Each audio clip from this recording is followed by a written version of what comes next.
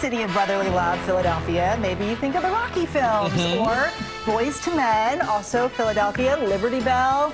But I always think of the food. Hello, cheesesteaks. She loves food, right? And who doesn't love cheesesteaks? Of course, who better to show us how to make them than the man whose family invented them? Yes, invented the cheesesteak. Please welcome third-generation owner of Pat's King of Steaks, Frankie E. Olivieri. Hi.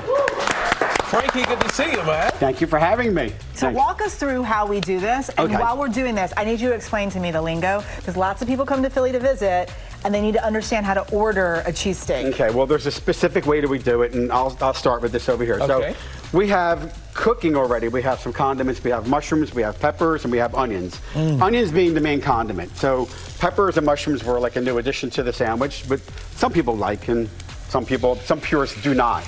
Ooh. So we get fresh ribeye.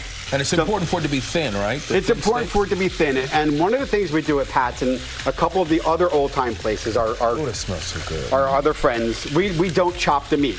And we turn it over.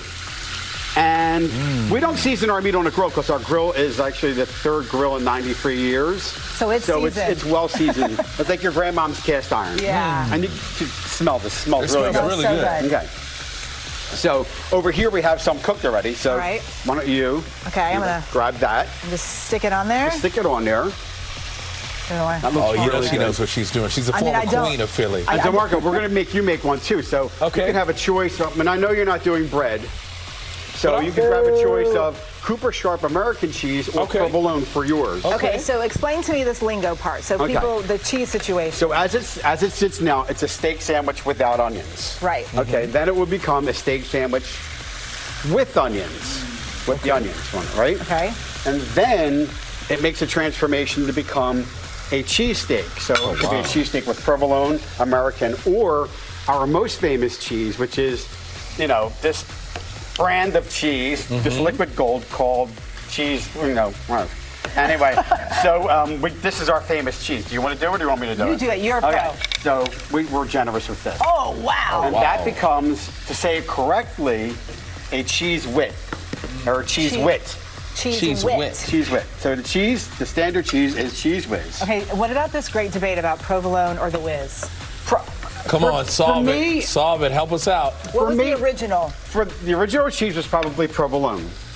But my father Frankie found cheese whiz in 1956. I think he was watching a movie, Some Like It Hot, and there was a jar of cheese whiz in there on the train when they were getting ready to have some cheese and crackers. And he saw it and he said, well, I should try that. And he was making it for customers, and customers really, really liked the sandwich. Because it melts nice. Because it melts and it's easier. And when you get down to that last bite, like if you're with your man, and or anybody for that matter, and that last bite down there is the most incredible bite because everything just like gets to the back of the roll.